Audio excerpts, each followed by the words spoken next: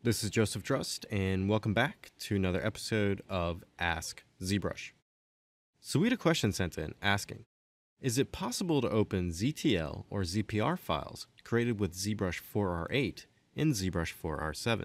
So to start off, I just have ZBrush 4R7 launched here, and I'm just going to go to my tool palette up here, and I'm just going to click this load tool button here, and now I'm just going to load in a file that was created with ZBrush 4R8.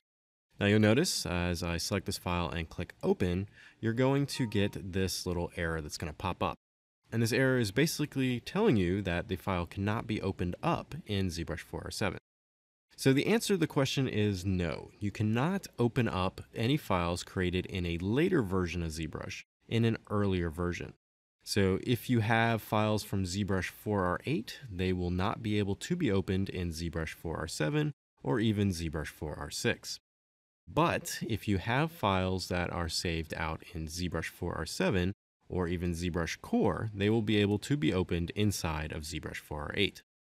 Now, the upgrade path to obtaining ZBrush 4R8 is free for any existing users of ZBrush.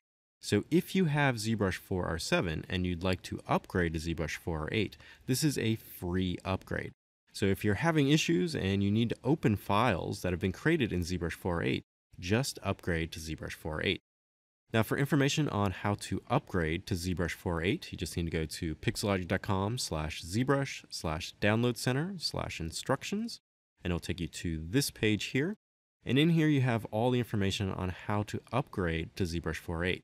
Now once again, this is a free upgrade for all registered ZBrush users, regardless of version. So even if you have an older version of ZBrush, you can still upgrade to ZBrush 4R8 for free.